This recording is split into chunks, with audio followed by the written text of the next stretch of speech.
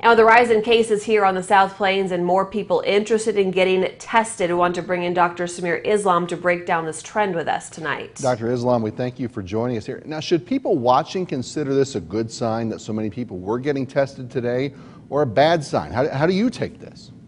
Well, I think it's a little bit of both. So it is encouraging that people are taking the initiative to get their health and to get tested.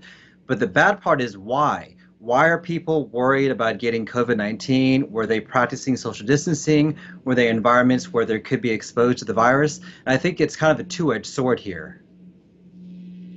Hear from some people that the reason that we're seeing more cases is simply because we're doing more testing. Is that an accurate statement? Well, certainly that is true, but I can tell you by far the most common reason and the reason we are seeing more and more cases is that people are getting exposed. Unfortunately, a lot of us are not practicing social distancing. We're not wearing a mask whenever we go outside. We're not staying 6 feet away. And so it's these inability to us to do the social distancing that did keep the virus at bay is making it more likely for us to get more and more cases. And is that what you attribute the rise in cases in young people that the governor mentioned, and a trend we're seeing here as well, just people sort of forgetting what they're supposed to be doing? Absolutely. Unfortunately, whenever the economy opened up and businesses opened up, people made the assumption that the COVID-19, the coronavirus, was on its way out and things were not going to happen and things were going to be a-okay. Unfortunately, because of that, more and more people are getting exposed, not wearing masks. And I certainly understand when I was younger, I thought that I was immune to everything. I thought I was healthy and everything was okay.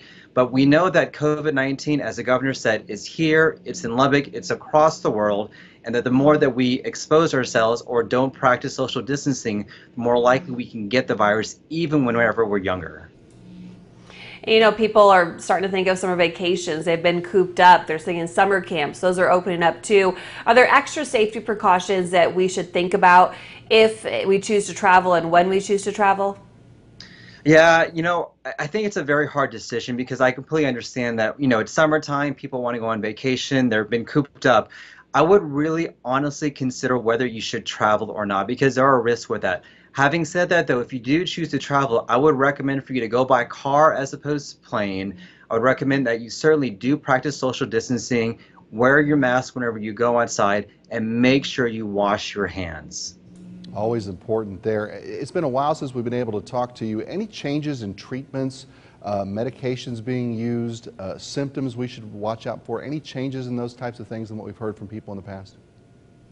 So, because of how rapid COVID-19 is occurring and the new research that we're having, we don't have any definitive treatments that are out there currently for COVID-19. Mainly it's supportive care, supporting the immune system, and making sure that we can keep people safe. We're seeing different symptoms that are being developed or being presented with. Some of the more GI symptoms are being presented, including diarrhea, nausea, vomiting, things like that. But those typically are associated with the respiratory symptoms, including fever and shortness of breath. Like you said, we're just learning so much about this. I'm guessing still the same precautions like we talked about when the pandemic first started, the social distancing, wearing masks. I'm guessing that's what we should continue doing for the next couple of weeks, couple of months.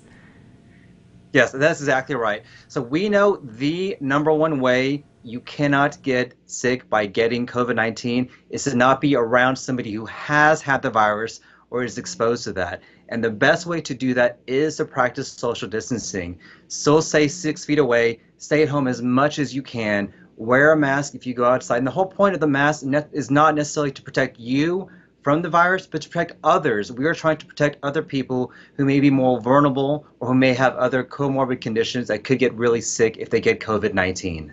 Dr. Samir Islam, always appreciate your insights. We thank you for joining us tonight. Thank you so much.